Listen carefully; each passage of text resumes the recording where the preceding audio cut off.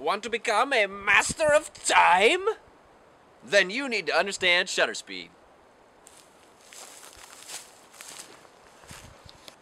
Hey everybody, and welcome to Professional Photography Tips. I'm Josh Cripps. Today we're going to take an in-depth look at shutter speed and what it does.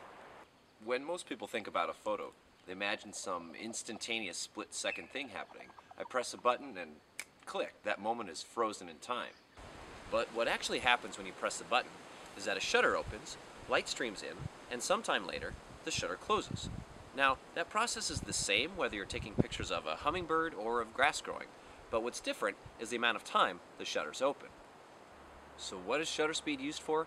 Well, you can imagine that during the time your shutter is open, things might be moving around in front of your camera. Okay, if you're taking a picture of something completely static, that might not be the case, but this is a dynamic world we live in. And there's almost always something wiggling around in front of us, whether it's trees blowing in the wind, or animals, people, water, or clouds. This is a world filled with movement, and that movement shows up as motion blur in your photos. And the faster things are moving during the time that the shutter's open, or the longer that the shutter's open, the more you're going to see that motion blur show up in your photos. Let's do a quick experiment to see what I mean. Grab your camera and make sure it's set to its lowest ISO. Change it to shutter priority mode, usually marked as an S or a TV, and go outside on a nice bright day like this. Now turn the shutter speed dial until your readout says 1000. Now bear in mind that most cameras display shutter speed as fractions of a second, so this 1000 actually means 1/1000th of a second. It's not until you get close to around 1 second or longer that the camera uses quotation marks to mean the actual duration of the shot. Now spin in a circle and take a few snaps. Notice how the images are fairly sharp even though you were moving. This is because the shutter was open such a short time that the photo couldn't change much during the course of the shot. Now change the shutter speed to 1/40th of a second and do the same thing. All of a sudden our photos are streaked with motion blur. That's because a significantly longer shutter speed gives a lot more time for our photos to blur out. And the longer your shutter speed is, the more motion you'll see.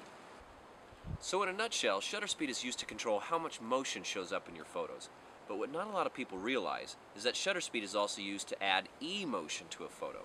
Generally speaking, the less motion there is, the more tension and drama a photo has. Imagine a huge wave pounding off of some rocks. When you use a short shutter speed to freeze all those little droplets of water in the air, you capture the tension, power, and drama of that moment.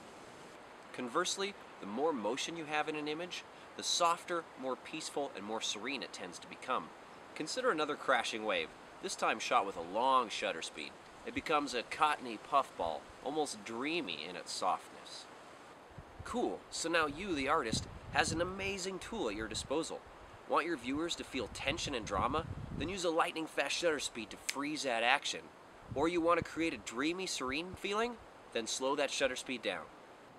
So your next step is to experiment. Go out and shoot a bunch of moving objects. Make sure you use a tripod, otherwise you'll add your own handshake blur to the images. But try trees blowing in the wind, your pets, your kids, streams, or everybody's favorite, waterfalls. Stay in that shutter priority mode and tweak your shutter speed to see what kind of effects you can get. And note to get those really long shutter speeds, you're going to have to shoot in low light conditions, otherwise you'll overexpose your image. You may notice that as you change your shutter speed, your camera is automatically adjusting your aperture to maintain the correct exposure. Check out this video to see why that is. You might also notice that as your aperture changes, some things go in and out of focus in your photos. And exactly why that happens is the subject of our next video, so be sure to subscribe. You can also check out my website, joshuacripps.com, for landscape photography, workshops, and tutorials. Until next time, guys, have fun and happy shooting.